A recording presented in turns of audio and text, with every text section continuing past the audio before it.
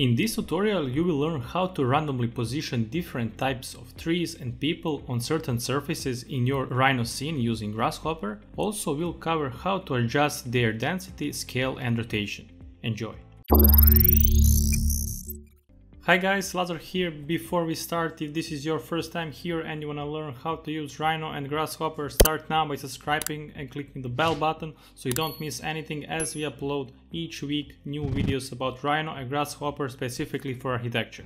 Alright guys, we decided to create an extended version of one of our previous tutorials about rendering diagrams in V-Ray for Rhino, because we received many requests to explain the step when you need to populate people and trees randomly on a surface. You will be able to modify type of geometry, change their position, scale, density and adjust boundary where your geometry will be positioned. So let's get started.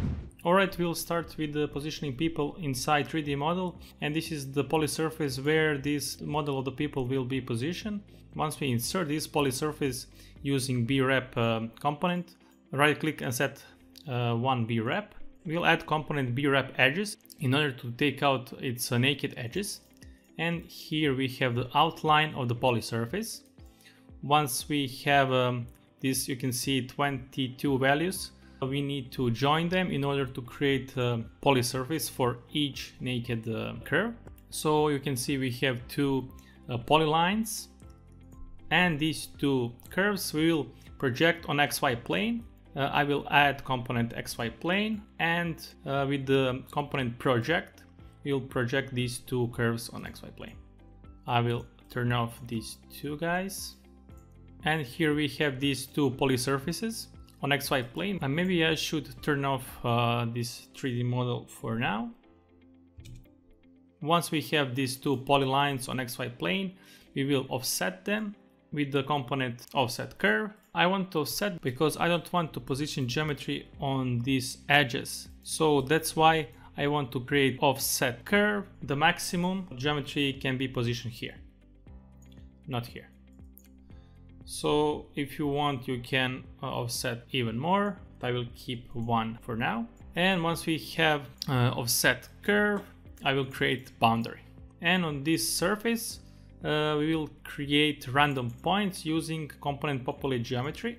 In the end, we should set how many random points you want to have, and in this is their iteration. So once I turn on, you can see that we have these points randomly positioned on the surface. If I change this iteration, we have different distribution points on the surface. Okay, and now these points I want to project along Z direction on the original polysurface, which we import with the BRep. And this is our original polysurface from the model. With the component project point, in the P we will place points on the XY plane. In the D we set direction is Z, and in G we'll place original polysurface. Once I turn on, okay, we'll turn this off. Here we have randomly positioned points on polysurface. So we have points. Now we need to decide which geometry we want to position on these points. So here we go. In the container geometry, we will go right click and set multiple geometries. I will select all these different types of model of the people and import them here. So if I check the output, here we have 6 different reference meshes. So each model represents one mesh. We need to decide which point of the mesh should be positioned on these distributed points on the polysurface. Basically, we will find that point with the boundary box. Then we will explode this bounding box, and we need to find this point. Basically, it's the center point of the bottom face. So we need to find these 6 points, and we can get them with the deconstruct BRep, and then the area will connect with the face output. And here we have 6 points for each bounding box, and we need to find a way how to take out the bottom one. It's very easy. We are going to sort these points based on their Z coordinate, and once we sort them, the one with the small Z coordinate will be in the index 0. By default it's 0, but I will make it clear. Okay, I will turn off this. So for each model we have point. Now the next step is to find a way how to position each of these mesh on distributed points. For that we will use component orient, and once I go right click help, it says it allows remapping of geometry from one axis system to another. Basically we will create XY plane for each of these points. So this is one this will be one plane. So from this XY plane we will remap to another XY plane of distributed points. So we need geometry which we want to orient. We want one set of planes and another set of planes. So first set of planes should be initial planes, and B is the final planes where this geometry should be moved. But there is one step in between which we need to add, because we have 6 meshes, we have 6 points or 6 planes, because we need to add plane here for the input A and B. So I'm going to create XY plane and I'm going to flatten, because also this list is flattened. Here we have 6 planes. I will move it here maybe to make it more clear.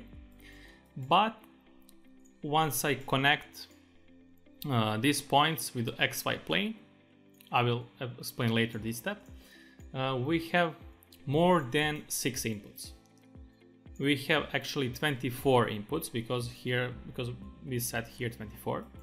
And there is a problem which we need to solve. Why? Let me sketch here. This mesh with this origin XY plane will be positioned to this target plane. Then mesh with index 1 will be positioned from the origin point 1 to target plane 1, and so on until we get to this guy. This one will be positioned from this initial plane to this target plane. But because we don't have index 6 for the mesh and for the initial plane, this guy, the last one, will be repeated, and its origin plane will be repeated to position on the target plane, this one, and so on. So this model will be multiplied and positioned to all of these target planes. So basically in our model we will have, let's say, this 5 model of people, but this guy will be multiplied from 6 to 23. So we need to avoid it. The best way to solve this problem and to have each of these mesh equal times as another one, we need to create a list of meshes to have the same index numbers as this guy. So we need to have 24 indices here and here. The best way to do that is to add component longest list. So based on these inputs, it will check list length of all these inputs and see which list has the most index numbers. In this case is the list from the input C, and it will say, okay, this input has 24 items, and then it will adjust these two lists according to the longest list from the input. And one more important part is to set here wrap. Right click on the longest list and check the wrap. It means it will create these two lists and then multiply their indices according to index number. So index 6 will be this guy, index 7 will be this guy, index 8 will be this one, and so on. The same logic will be applied to another list. I will show you this output and you can see that now we have a list of 24 meshes, and here we will have list of 24 initial planes. Okay, I will delete this. And once we have equal list length, we connect with orient. In the A, we have mesh, which we want to populate. In the B is their initial planes, and in the C is target plane. Once I turn this on, we have this model position based on distributed points on the polysurface. If we want to randomize it even more, we can add this part. Basically, it will shuffle this list of distributed points based on the input you set here. 0 is not shuffle list, 1 is completely shuffled, and here with the seed num you can choose iteration. Basically, you can change randomization of types of the people inside your model. And we can randomize even more with their rotation. You can see that their position in the same rotation as this origin mesh. I will add component rotate, geometry want to rotate, we can use from the output G, plane we can use from the output C here, angle of rotation we can generate from the random component. In the random component, we'll create range from 0 to 360. Number of angle rotation should be the same as distributed points. In S, we can choose iteration or the seed. These numbers, because right now are in degrees, we need to convert into radians. This guy will connect with the A. I will turn this on, turn this off. You can see that right now these guys are randomly rotated based on this component. And here we can change random angles of rotation, and we can randomize even more with the scale. Alright, these guys we connect with the G. Center of scaling will be these points, and the factor of scaling we can choose from the random component, but in this case we'll set domain from, let's say, 0.85 to 1.15. Random values should be the same as this list length, and here we can change duration. Once I turn this on, you can see the difference in size of these models of people. You can adjust this domain if you want to have a bigger or smaller difference in size. And this is the last step. Here we have randomly positioned people in our model. And the same logic we'll use for the trees. Here we should pick trees. Let's say in this case we have just 3 types of tree. Here we should set on which polysurfaces we want to populate trees. I set these 2, this one and this one. Alright, and same logic, naked edge, project on XY plane, offset, then create the surface, populate the surface, and then project on original polysurface. Once we have these distributed points on polysurface, we need to set which geometry we want to populate. In these trees, find the bottom point on the center, and with the orient we can populate them, and with the rotation and scale we can achieve that more realistic look. And here, if we want to add more models of people, we can bump this slider up.